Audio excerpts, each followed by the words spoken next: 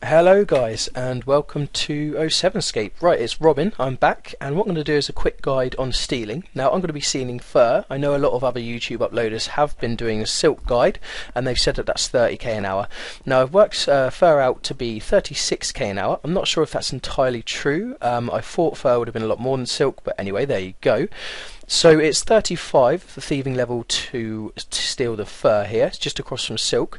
Now what I'm going to do is highlight a few things. Spam clicking seems to be going on a lot and you get lots of people raging, so this is a good example of spam clicking. That's what happens.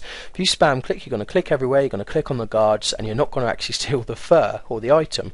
The best way to do it is, I'm afraid, 100% concentration. You have to sit there, wait for the moment that the item appears on the stall, and then click steal. You'll get it every time. That's the correct way to do it. Now, of course, another thing that impedes you is the guards.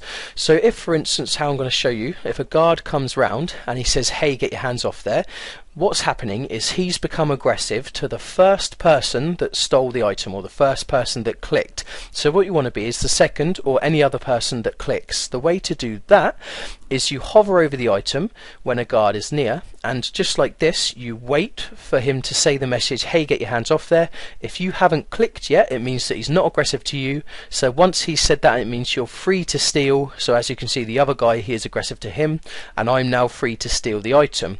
Now with furs, it is drawn out just like the silk. You cannot note them, and I'm afraid you have to take them inventory by inventory to the guy.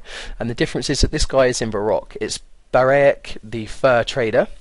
So what you want to do is accumulate all of your furs when you're in Aldroin, however you pronounce it, Ardi, and then they're 120 gold each, which is awesome. So you bring your huge amount of furs over to Varrock, teleport or however you're going to get here, and then you sell them to him, and it's 3,360 gold per inventory. That's really worth it in the long run, because of course you're getting strong thieving experience, which is good for a lot of quests, and you're getting a lot of gold. Now I don't know if this is necessarily better than silk, but this was my guide on it, so I thank you guys for watching, and there will be more of these punched out in the next few days. So comment, like and subscribe guys if this was helpful at all. Thumbs up. Robin out.